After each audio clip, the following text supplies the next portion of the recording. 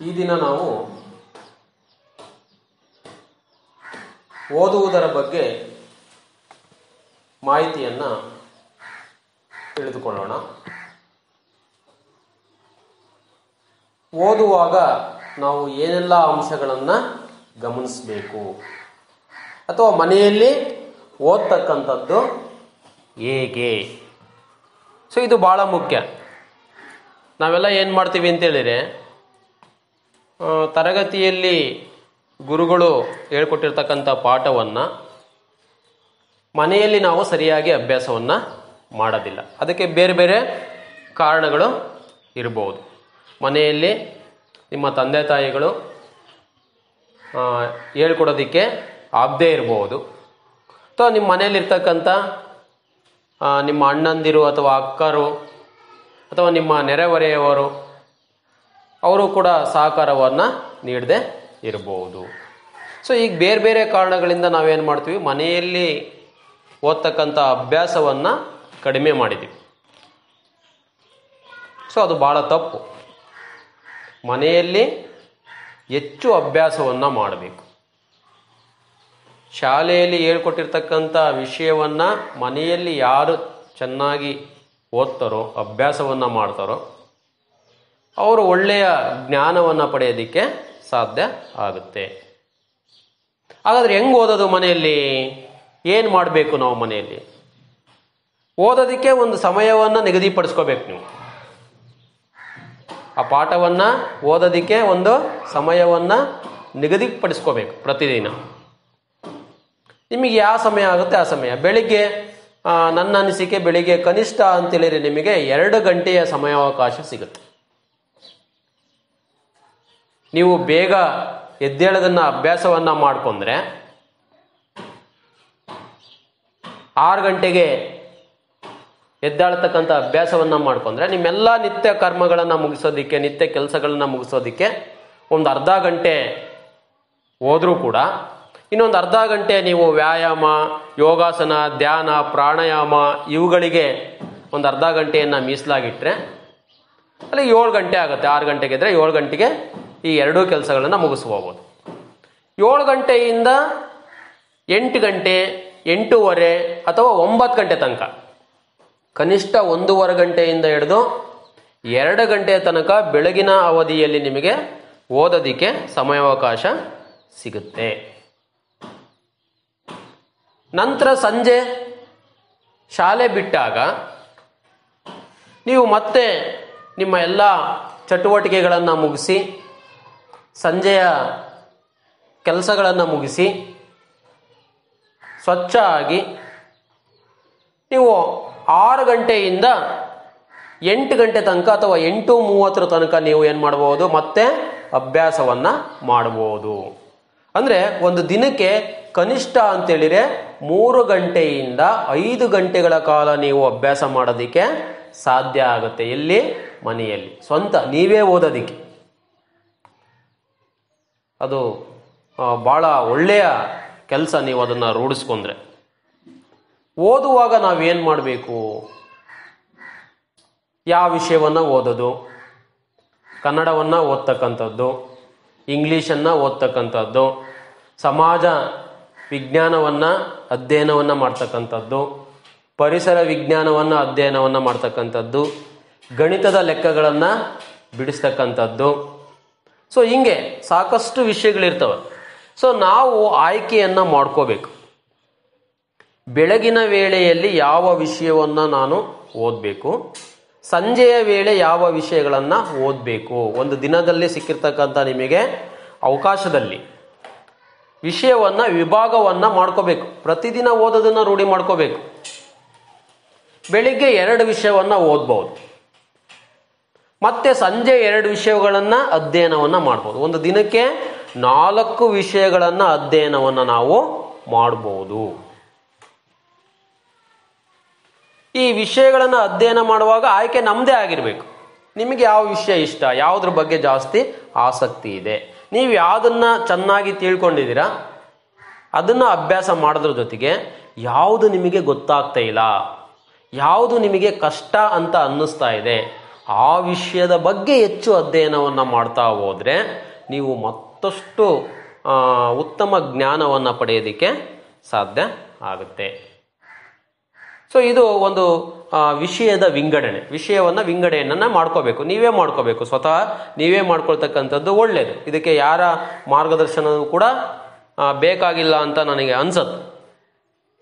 ಏಕೆಂತೇಳಿ ನೀವೇ ವಿದ್ಯಾರ್ಥಿಗಳಾಗಿರೋದ್ರಿಂದ ನಿಮಗೆ ಗುರುಗಳು ಯಾವ ಪಾಠವನ್ನು ಮಾಡ್ತಾ ಇರ್ತಾರೆ, ಅಂದಿನ ಪಾಠವನ್ನು ಓದ್ತಕ್ಕಂಥದ್ದು ಅಥವಾ ಈಗಾಗಲೇ ಮುಗಿದು ಹೋಗಿರ್ತಕ್ಕಂಥ ಪಾಠವನ್ನು ಅಧ್ಯಯನವನ್ನು ಮಾಡ್ತಕ್ಕಂಥದ್ದು ಅಥವಾ ಮುಂಬರೆದು ಓದ್ತಕ್ಕಂಥ ಪಾಠವನ್ನು ಅಧ್ಯಯನವನ್ನು ಮಾಡ್ತಕ್ಕಂಥದ್ದು. ನೋಡಿ, ಪಾಠವನ್ನು ಓದುವಾಗಲೂ ಕೂಡ ನಾವು 3 ರೀತಿಯ ವಿಭಾಗಗಳನ್ನು ಮಾಡ್ಕೋಬಹುದು.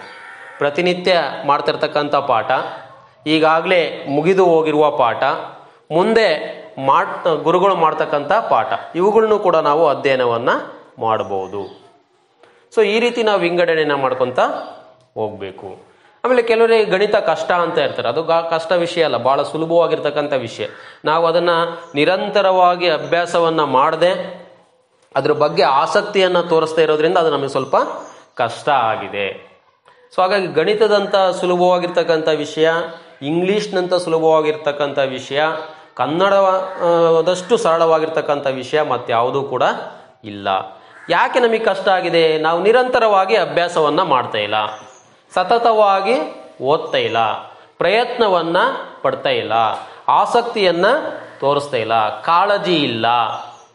ಸೊ ನಮ್ದೇನೋ ಒಂಥರ ಮೈಂಡ್, ಬಿಡು ದೊಡ್ಡರಾದ್ಮೇಲೆ ಓದಿರಾಯ್ತು, ಮುಂದೆ ನೋಡ್ಕೊಳ್ಳೋಂಥ ಪರೀಕ್ಷೆ ಟೈಮಲ್ಲಿ ಓದೋಣ, ಇನ್ನೂ ಸಮಯಾವಕಾಶ ಇದೆ ಅಂತೇಳಿ ನಾವೇನು ಮಾಡ್ತೀವಿ, ದಿನಗಳನ್ನ ಮುಂದೂಡ್ತಾ ಹೋಗ್ತೀವಿ.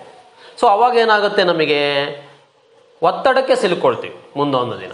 ಸೊ ಅದಾಗಬಾರ್ದು ಅಂತೇಳಿದರೆ ಶಾಲಾ ಪ್ರಾರಂಭದ ದಿನದಿಂದಲೇ ಓದ್ತಕ್ಕಂಥ ಅಭ್ಯಾಸವನ್ನು ನಾವು ರೂಢಿಯನ್ನು ಮಾಡ್ಕೋಬೇಕು.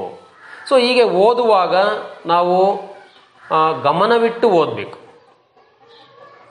ಓದುವಾಗ ಬೇರೆ ವಿಚಾರಗಳ ಕಡೆ ಗಮನ ಇರಬಾರ್ದು. ಪ್ರಶಾಂತವಾಗಿರ್ತಕ್ಕಂಥ ನಿಮಗೆ ನಿಮ್ಮ ಆಯ್ಕೆಗೆ ನೀವು ಆಯ್ಕೆ ಮಾಡ್ಕೊಂಡಿರ್ತಕ್ಕಂಥ ಸ್ಥಳಾವಕಾಶದಲ್ಲಿ ಜಾಗದಲ್ಲಿ ಓದ್ತಕ್ಕಂಥದ್ದನ್ನು ರೂಢಿ ಮಾಡ್ಕೋಬೇಕು. ಗಮನವಿಟ್ಟು ಓದಬೇಕು. ಓದುವಾಗ ಗುಣಿತಾಕ್ಷರಗಳು ತಪ್ಪಿರಬಾರ್ದು.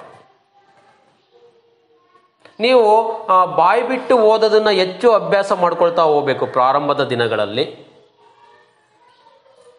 ನಂತರ ಬರ್ಬರ್ತಾ ನೀವು ದಿನ ಕಳೆದಂತೆ ಮೌನವಾಗಿ ಓದೋದನ್ನು ಕೂಡ ರೂಢಿ ಮಾಡ್ಕೋಬೇಕು. ಮನಸ್ಸಿನಲ್ಲೇ ಓದ್ತಕ್ಕಂಥದ್ದು, ಬಾಯಿ ಬಿಡದೆ ಓದ್ತಕ್ಕಂಥದ್ದು, ಅದನ್ನು ಮೌನ ಓದು ಅಂತೇಳಿ ಕರಿತೀವಿ. ನೀವು ಬಾಯಿ ಬಿಟ್ಟು ಓದ್ತಕ್ಕಂಥದ್ದನ್ನು ಗಟ್ಟಿ ಓದು ಅಂತೇಳಿ ನಾವು ಕರಿತೀವಿ. ಯಾಕೆ ಬಾಯಿ ಬಿಟ್ಟು ಜಾಸ್ತಿಯನ್ನು ಓದಬಾರ್ದು ಅಂತೇಳಿದರೆ, ನಾವು ಓದುವಾಗ ಇನ್ನೊಬ್ಬರಿಗೆ ತೊಂದರೆ ಆಗಬಾರ್ದು. ಆ ಕಾರಣದಿಂದ ನಾವು ಗಮನವಿಟ್ಟು ಓದ್ತಕ್ಕಂಥ ಸಂದರ್ಭದಲ್ಲಿ ವಿಷಯದ ಗ್ರಹಿಕೆಯ ಕಡೆ ಹೆಚ್ಚಿನ ಆಸಕ್ತಿಯನ್ನು ಕೊಡಬೇಕು. ಏನೋ ಒಂದಲ್ಲೊಂದು ಪರಿಕಲ್ಪನೆ ಬಂದಿರುತ್ತೆ, ಯಾವುದೋ ಒಂದು ಸಂದರ್ಭ ಇರುತ್ತೆ, ಏನೋ ಒಂದು ಸಂಭಾಷಣೆ ನಡೀತಾ ಇರುತ್ತೆ. ಸೊ ಅದನ್ನು ಅರ್ಥೈಸ್ಕೊಳ್ತಕ್ಕಂಥ ಪ್ರಯತ್ನವನ್ನು ಮಾಡಬೇಕು ನೀವು. ಸೊ ಅವಾಗ ಓದಿದ್ದು ತಲೆಯಲ್ಲಿ ಹೆಚ್ಚು ಕಾಲ ಉಳಿಯುತ್ತೆ. ಮತ್ತೆ ಓದುವಾಗ ಕೆಲವೊಂದು ಮುಖ್ಯಾಂಶಗಳ ಕಡೆ ಗೆರೆಯನ್ನು ಎಳಿಬೇಕು. ಮುಖ್ಯಾಂಶಗಳನ್ನು ಪಟ್ಟಿ ಮಾಡ್ತಾ ಹೋಗ್ಬೇಕು. ಒಂದು ನೋಟ್ಬುಕ್ಕಲ್ಲಿ ಪಟ್ಟಿ ಮಾಡಬೇಕು. ನಿಮಗೆ ಯಾವುದು ವಿಷಯ ಇಷ್ಟ ಆಗುತ್ತೆ ಆ ವಿಷಯವನ್ನು ಪಟ್ಟಿ ಮಾಡಬೇಕು. ಮುಖ್ಯಾಂಶಗಳನ್ನು ಪಟ್ಟಿ ಮಾಡ್ತಾ ಹೋಗ್ಬೇಕು. ಸೊ ಇದು ನಿಮಗೆ ಭಾಳ ಸುಲಭ ಆಗುತ್ತೆ.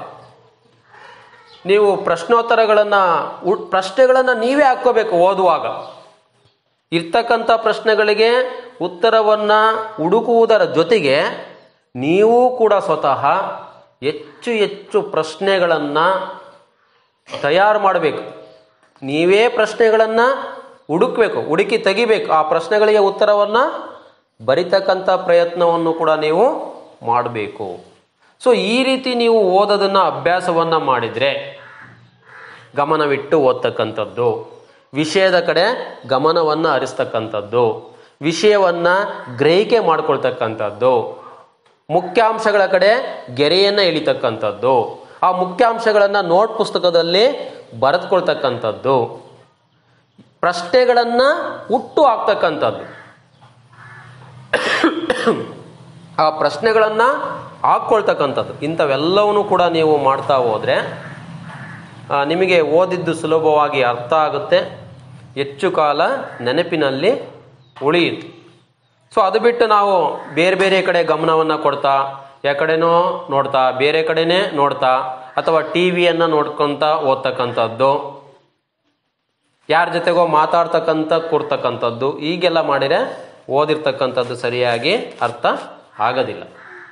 ಅದು ಸರಿಯಾಗಿ ಅರ್ಥ ಆಗಬೇಕು. ನಾನು ಓದಿರ್ತಕ್ಕಂಥದ್ದನ್ನು ನಾನು ಸರಿಯಾಗಿ ಮನನ ಮಾಡ್ಕೋಬೇಕು ಅಂತೇಳಿದರೆ ಯಾವಾಗಲೂ ಕೂಡ ಆಸಕ್ತಿಯಿಂದ ಓದೋದನ್ನು, ನಾನು ಹೇಳಿರ್ತಕ್ಕಂಥ ಈ ಅಂಶಗಳ ಕಡೆ ಹೆಚ್ಚು ಗಮನವನ್ನು ನೀವು ನೀಡಬೇಕು. ಆಗ ಮಾತ್ರ ನಮಗೆ ಓದಿನ ಒಂದು ಗ್ರಹಿಕೆ ಆಗುತ್ತೆ. ಮತ್ತೆ ನಿಮಗೆ ಓದೋದಕ್ಕೆ ಬರುತ್ತೆ ಅಂತ ನೀವು ಹಾಗೆ ಸುಮ್ಕೆ ಇರಬಾರ್ದು. ನಿಮ್ಮಿಂದ ಯಾರಿಗಾದ್ರೂ ಕೂಡ ಸಹಾಯ ಆದರೆ, ನಿಮ್ಮ ಮನೆಯಲ್ಲಿ ಸಣ್ಣರಿರ್ತಾರೆ, ಚಿಕ್ಕ ಮಕ್ಕಳು ಇರ್ತಾರೆ, ಅವರಿಗೆ ಹೇಳ್ಕೊಡಿ. ಅವರ ಪುಸ್ತಕಗಳು ಸರಳವಾಗಿರ್ತವೆ, ಅವ್ರಿಗೆ ಹೇಳ್ಕೊಡ್ತಕ್ಕಂಥ ಕೆಲಸವನ್ನು ಮಾಡಿ, ಅವರಿಗೆ ಒಂದು 5 ನಿಮಿಷ ಓದ್ಕೊಡಿ. ಅದರಿಂದ ಏನಾಗುತ್ತೆ, ನೀವು ಕೂಡ ಓದೋದನ್ನು ಪುನರ್ಬಲನ ಮಾಡ್ಕೊಂಡಂಗಾಗುತ್ತೆ, ಮತ್ತು ಮಕ್ಕಳಿಗೆ ಇನ್ನೊಂದು ಮಗುವಿಗೆ ನೀವು ಕಲಿಸ್ದಂಗಾಗುತ್ತೆ. ನಿಮ್ಮ ತಂದೆ ತಾಯಿಗೆ ಓದೋದಕ್ಕೆ ಬರಲ್ಲ ಅಂದ್ರೆ ಅವರಿಗೂ ಹೇಳ್ಕೊಡಿ. ನೀವು ನಿಮಗೆ ಓದೋದಕ್ಕೆ ಬರುತ್ತೆ ಅಂತೇಳಿದರೆ ಅವರಿಗೂ ಒಂದು 2 ನಿಮಿಷ ಹೇಳ್ಕೊಟ್ರೆ ಅವರು ಕೂಡ ಓದೋದನ್ನು ಕಲಿತಾರೆ. ಆಗುತ್ತೆ, ಹೌದಲ್ಲ? ಸಾಧ್ಯ ಇದೆ.